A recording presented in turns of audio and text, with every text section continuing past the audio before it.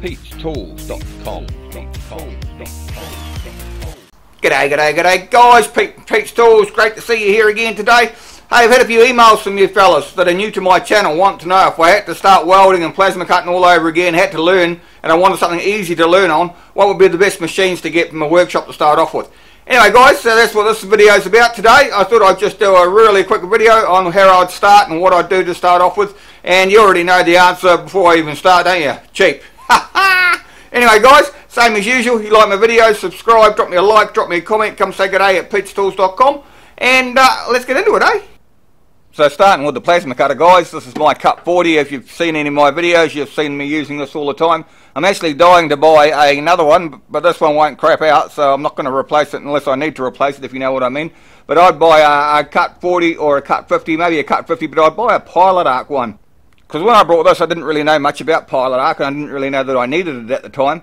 But I would just buy a pilot arc now instead of an HF one like this, for the simple reason that it just gives you that little bit more options of stuff that you want to do. And the price difference these days between a pilot arc and a non-pilot arc plasma cutter is very, very little. I mean, you can buy a model like this, I think a Cut 50 pilot arc for about 250 bucks.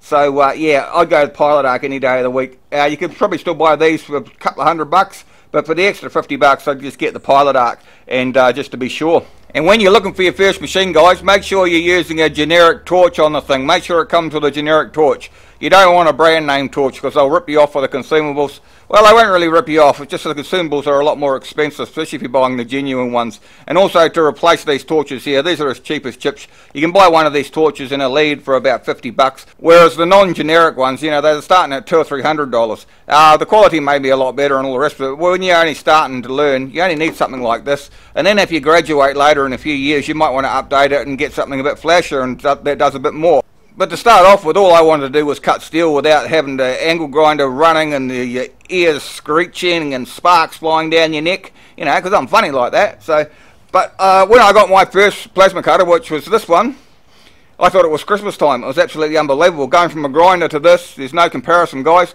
Once you go here, you don't go back, I'm telling you. Mind you, the grinder's got its uses as well, but just, you know, just remember, this is just the one hell of a big step up from a grinder, guys, trust me.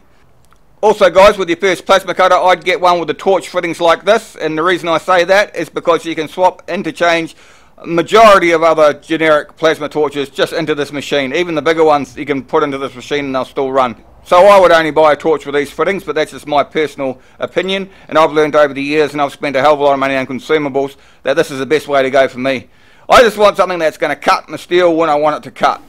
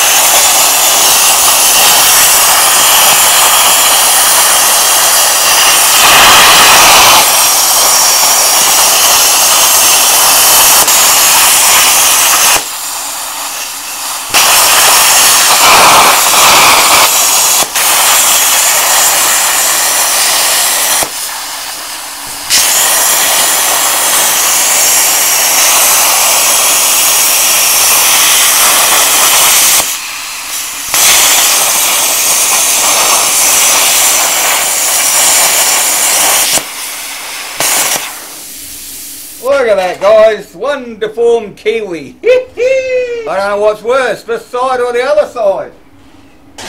So that, guys, not exactly brilliant, but you get the idea, eh? It doesn't take much and you'll be cutting out shapes and all sorts of things, and you try doing this with an angle grinder. But, you know, give yourself 2 or 3 months and you'll be cutting out all sorts of things and you'll never go back, trust me.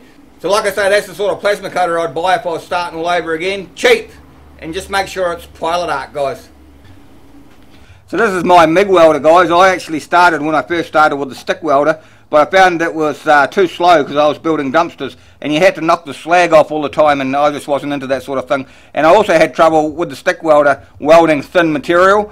They call these Mig Welders the glue stick of the welders because they're basically like a hot glue gun, guys. You pull the trigger, your wire comes out like that, it melts your wire into whatever you're welding and it just joins it together. I mean, I'm not talking about high-tech welding. I'm talking about what you want to do in your workshop when you first start. You want to be able to plasma cut, you want to be able to cut lumps of steel, and then you want to be able to weld them back together. I mean, it doesn't matter if it falls to bits after 10 minutes when you're first learning, because that's how you learn, or that's how I learned anyway. So I would go for a MIG, but like I say, a lot of people start off with a stick welder. They're a little bit cheaper, and with this MIG here, I'm running CO2, but you can also get the wire that has a flux in it, like Flux Core wire, which is this here, like this is 0.8, and it's Flux Core, which is exactly the same sort of stuff as solder. See solder here? That's got a flux in it as well. You heat up your soldering iron and then you solder your components. Well, this is exactly the same, but it's designed for a MIG welder. So instead of you having to have a gas bottle and using gas, you just use this sort of wire. But this sort of wire is a bit more expensive than the normal basic wire if you're running a shielding gas with it. But I would go for a MIG any day of the week over a stick, but that's just my personal preference. When you're learning, this will stick anything together, like I say.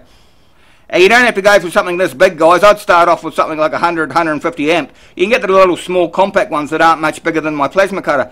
And they're cheap as well. I mean, a couple of $100 you can get going. So if you've got a couple of $100 for a plasma cutter and a couple of $100 for a little MIG welder, you'll be up and away. You'll be making all sorts of projects in no time. Yeah!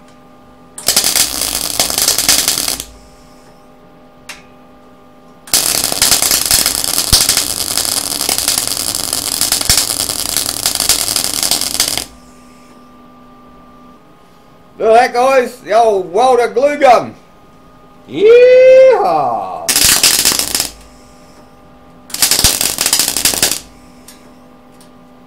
Look at that, guys, it's ugly as hell, but you get the point, eh?